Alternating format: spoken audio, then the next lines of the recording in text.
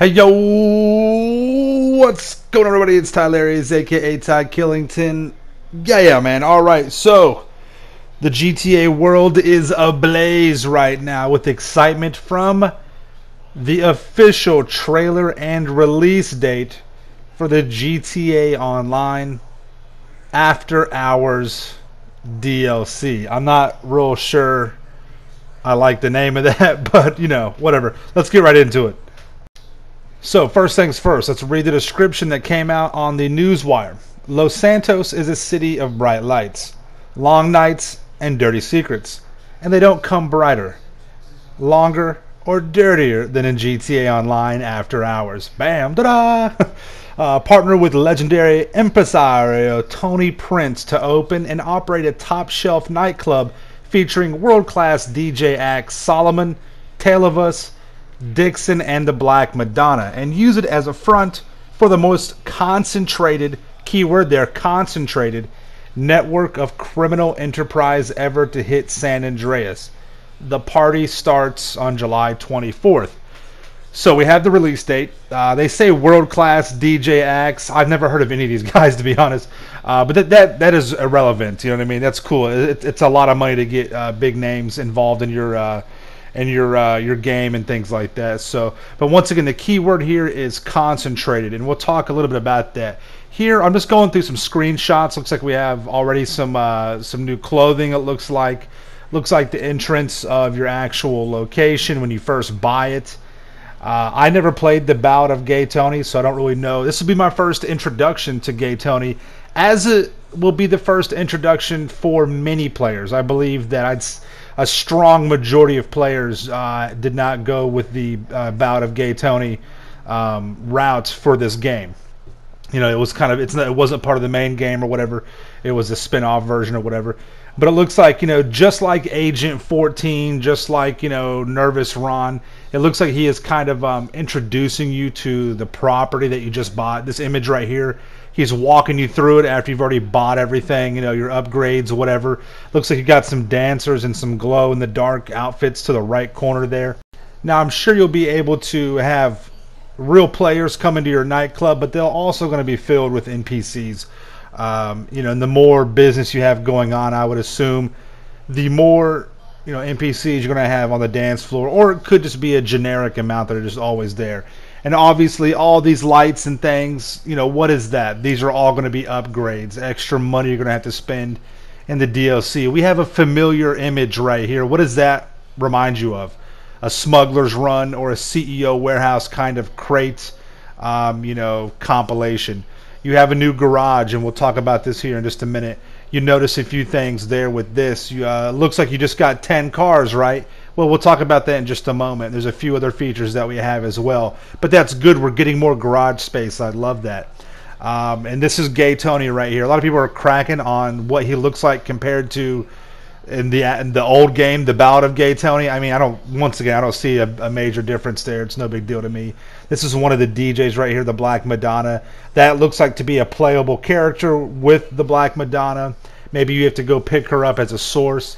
This is a new vehicle. It is a militarized vehicle, but it doesn't look too crazy. This looks to be like, you know, maybe a location. We'll talk about that in just a minute as well. I'm just kind of going through some of the snaps I was taking, and you know, kind of the images and things like that. Well, it looks like to have we have a new plane here that looks pretty cool. There's a few cool things with the plane itself. Now, this is the thing, though. Once again, I said this in a tweet earlier. I'm not getting my hopes up with this DLC. I'm not seeing too much promise with this.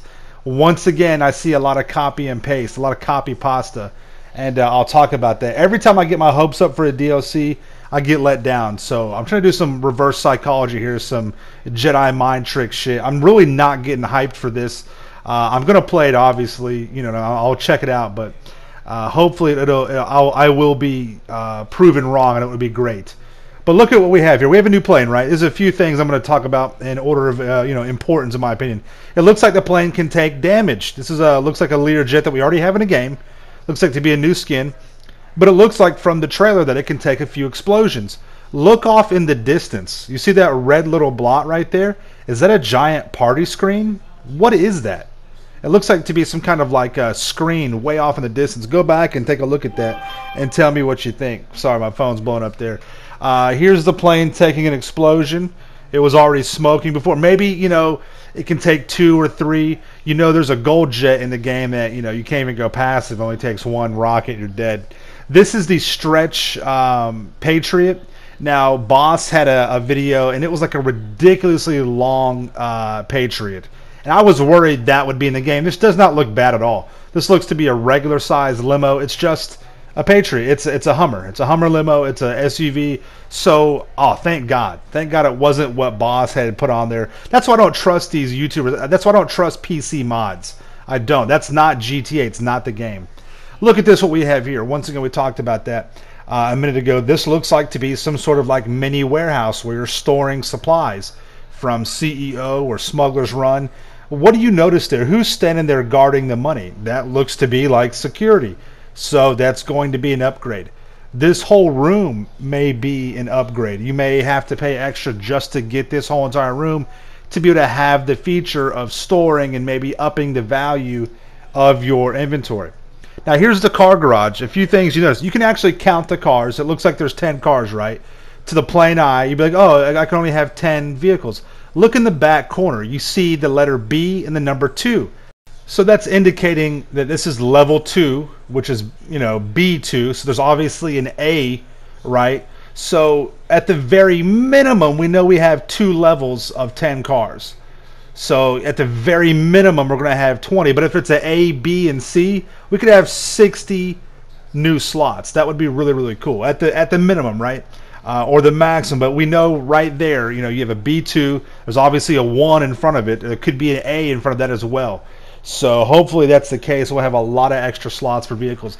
Looks like we have a blimp in the game. This may be another upgrade, something that you can purchase maybe when you register as a CEO or a biker or a club owner. This pops up, so maybe we'll have multiple blimps.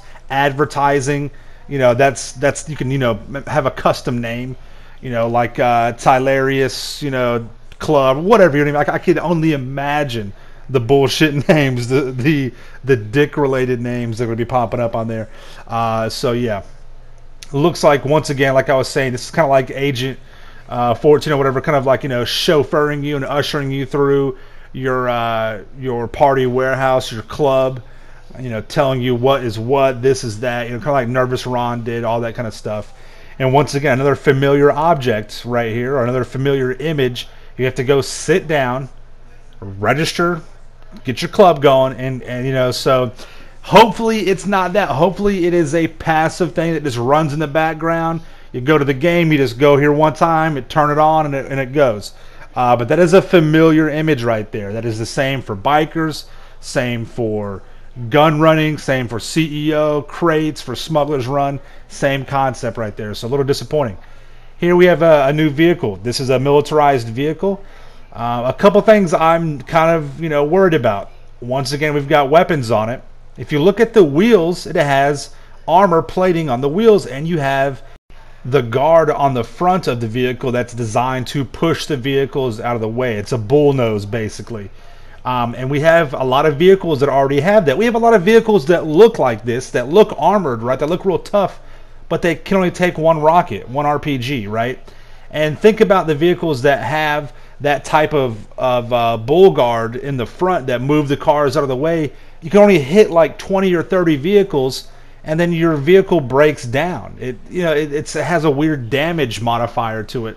So once again, it looks awesome. It looks like it can shoot missiles off the top. Once again, another upgrade. But it could very well possibly be a big letdown, a $2-3 million vehicle that can only take 1 RPG. Kind of lame. This is an interesting picture right here. This car is being dropped off from another vehicle. This vehicle looks to be like it's holding or transporting these other cars. That looks like it's a play on import-export, right? You're moving vehicles around the town. If you look to the right, we have a new vehicle, an armored, weaponized vehicle. Again, a weaponized vehicle that has another bull guard on the front of it, a bull nose that pushes vehicles out of the way. That is in this snap, this image right here. So I'm not, I don't want to get hyped up about that. It's another, possible issue for the game with a weaponized armored vehicle that's just trash. And here we go. No more questions about when the Jester is coming out. The Jester will be here on the 24th, and it looks like it now has liveries. So hopefully they fixed everything. It's got liveries added to the vehicles. And if you look in the distance, there is that truck that's transporting the cars. And it has a car on the top ramp. So maybe you can drop off a vehicle at a time. This image right here reminds me a lot of import-export again. Do you recall during import-export missions when you go to pick up a car, it's at a photo shoot, it's at, you know, it's about to go do whatever, a race or whatever. This looks like it's a part of a mission where you arrive there and, you know, you have to go steal the vehicle or something like that. It looks very, very similar to that. I could be wrong. This could be a brand new vehicle. I just don't think that that would be a, you know, a feasible prop driving around Los Santos. So, once again, guys, I'm not going to get hyped up about this. Of course, I will interact with. I will test this DLC. I have all the information available for you. You know that. But I'm just not getting my hopes up for it. There looks to be a lot of copy pasta with it, but it just looks to be just jammed in all these businesses into one, and it's really just going to be the same thing over and over again. More just junk put out there. You know, a turd in a box. You know what I mean? So. Anyways, if you guys got any questions, let me know in the comments down below. Make sure you subscribe to my channel for the illest and realest content in the game. Make sure you smash that like button and stay dangerous. We'll see you in the next one. Peace out. Yeah.